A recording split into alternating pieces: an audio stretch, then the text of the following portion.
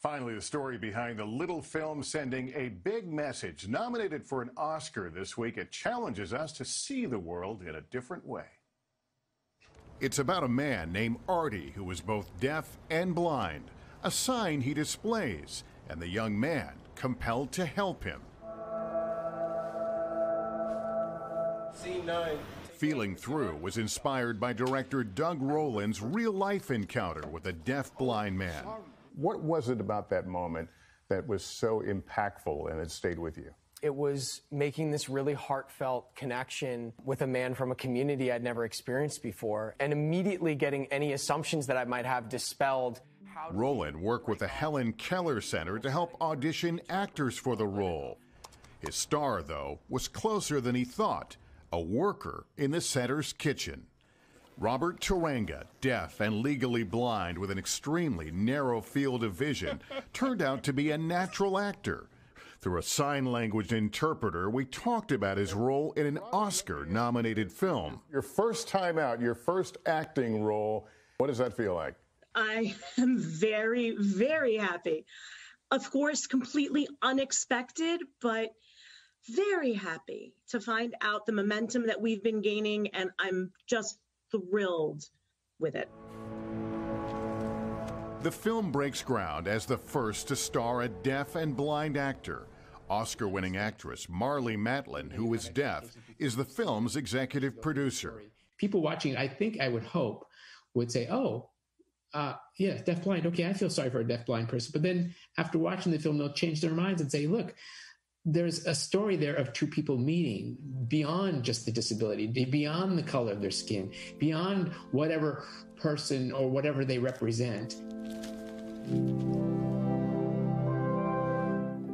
After the film was completed, Doug Roland was finally able to track down the real Artie.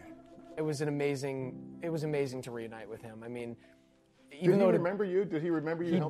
He did remember me. He remembered the experience very well. And it was also amazing to get to fill him in on everything that he'd inspired since we encountered each other. He knew nothing of the film or anything that we were doing around that. So to let him know that he had inspired this whole experience was amazing. And he actually got, right before the pandemic, he got to come to an in-person screening in New York that we did.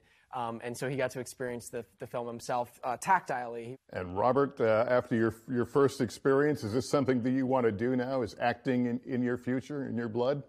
Absolutely. Of course I do. This was my dream. I mean, honestly, and my goal now is to be involved in more films. Yes, yes, yes. I definitely want to do that. And I think that Hollywood could look at this film, to look at Feeling Through, and see that deafblind people can act just like anybody else, whether you're hearing or blind or deaf-blind. Invite us to be part of the process. I love your enthusiasm.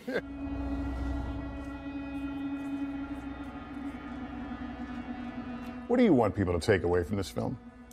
You know, more than anything, it's a universal story about the power of human connection despite whatever differences we might have. In this case, it's between a young black sighted and hearing male and a middle-aged deaf-blind man.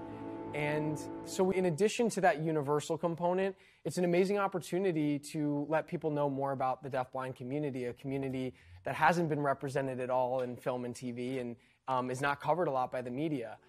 So it's a great opportunity for people to be moved by and feel connected to a person who's deafblind in Robert's character, and then hopefully be inspired to learn more about the community afterward.